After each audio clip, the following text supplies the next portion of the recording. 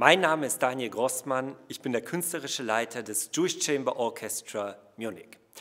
In dem heutigen Video geht es um Felix Mendelssohn Bartholdy und speziell seine jüdische Herkunft, die ja durchaus umstritten ist.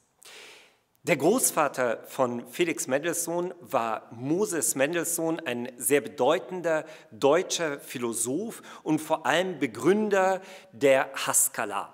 Die Haskala war eine Bewegung, wo es darum ging, dass die Juden auf der einen Seite sich an die deutsche Mehrheitsgesellschaft assimilieren sollten, sie sollten auch die Sprache lernen und andererseits aber im Gegenzug dafür volle Bürgerrechte bekommen.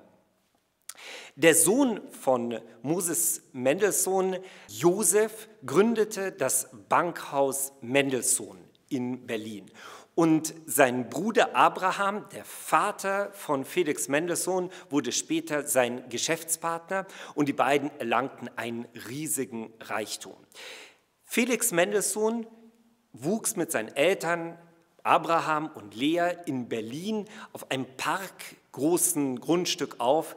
Und wenn man weiß, dass heute der Deutsche Bundesrat auf diesem Grundstück steht, kann man ermessen, welche Größe dieses Grundstück tatsächlich hatte. Abraham und Lea Mendelssohn waren überzeugt, dass das Christentum eine Weiterentwicklung, eine modernere Variante des Judentums war und so beschlossen sie, ihre Kinder schon im Kindesalter zu taufen.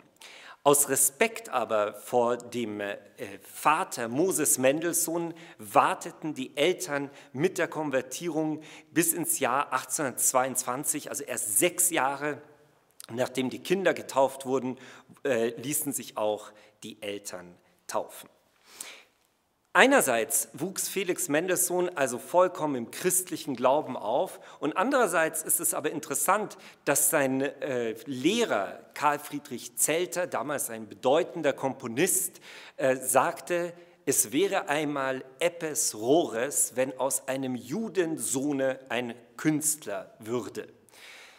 Der antisemitische Hintergrund ist also durchaus zu hören.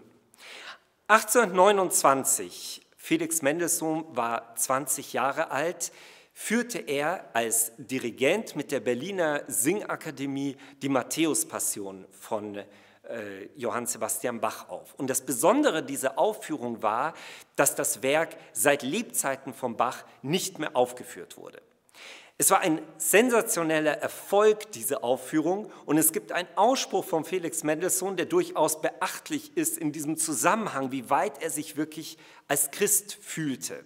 Er sagte nämlich, es musste ein Judenjunge kommen, um den Leuten die größte christliche Musik zu zeigen. 1938 wurde das Bankhaus Mendelssohn, obwohl die Familie Mendelssohn schon seit Generationen mit dem Judentum nichts mehr zu tun hatten, enteignet und der Deutschen Bank ohne Entschädigung zugeschlagen. Wie weit also die Familie Mendelssohn so christlich ist, wie sie heute oft beschrieben wird, sei dahingestellt.